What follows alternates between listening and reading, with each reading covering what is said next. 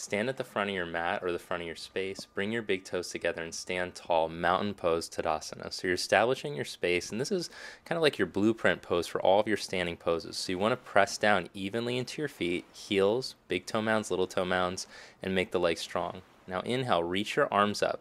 Same things you did on the floor. Press through the heels, inner thighs back, tailbone down, arms reaching. Exhale, fold forward, let all the air out. Inhale, create a flat back. Lengthen your spine.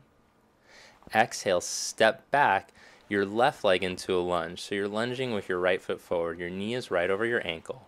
As you press through your back heel, lift your back thigh and lengthen your spine. Plant your hands and step back to plank position. Shift forward and lower down until everything's in line with your elbows. It's called chaturanga.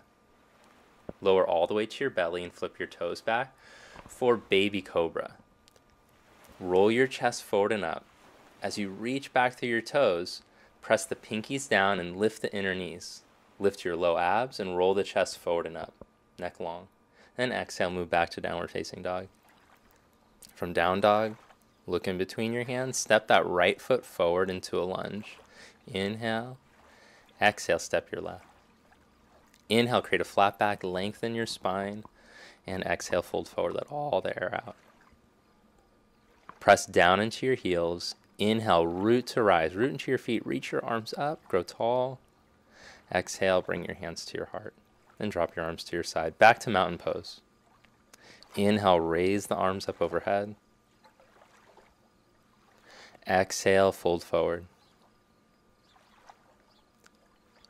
Inhale, create a flat back. Lengthen. Exhale, step the right leg back into a lunge. Pause here in this lunge. Press through your back heel, lift your back thigh, and squeeze your left hip into the midline as you lengthen from your tailbone to your crown. Keep that length as you step the left leg back into plank. From the heels to the crown, you're long. Shift forward and lower. Keep that line of energy, chaturanga, and lower to your belly. Inhale, baby cobra. Elbows in here, chest broad. Exhale, press up and back, downward facing dog. Hold in your down dog. Lengthen the backs of the legs. Move the tops of your thighs back. Press your femur bones back. Now step your left foot in between your hands on an exhalation. Inhale, step your right leg forward and lengthen your spine. Exhale, fold forward. Press down into your heels. Inhale, reach up with your breath. Take the arms up. Exhale, bring the hands to your heart. Drop the arms to the side. Inhale, raise your arms up and overhead. Look up this time, maybe touch. Exhale, fold forward. Inhale, create a flat back, get length. Exhale, step or jump back to chaturanga. Inhale, stretch your toes, open your chest, up dog. Exhale, downward facing dog.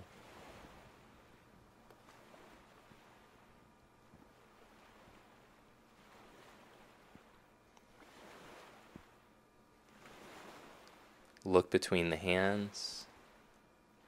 So when you look at your hands, look to see that they're pressing even into the mat. Move your hips back, and then on your exhale, step or jump lightly. Inhale, lengthen the spine.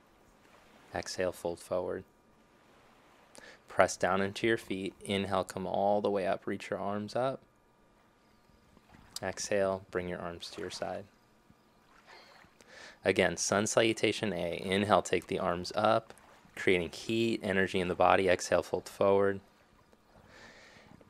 Inhale, create a flat back. Exhale, step or jump back lightly to chaturanga. Strong arms here, belly in. Inhale, upward facing dog, legs active. Firm the backs of your legs and your buttocks to your heels as you open your chest. Exhale, downward facing dog. You want to make sure that those thighs stay in neutral this whole time. You don't want your legs turning out, especially in the back bend. Otherwise, it's going to put a pinch in your lower back. Take a couple breaths here in down dog. Feel the energy balance out with your breath. Okay, now let's jump forward. Look in between your hands, step or jump. Inhale, lengthen it out.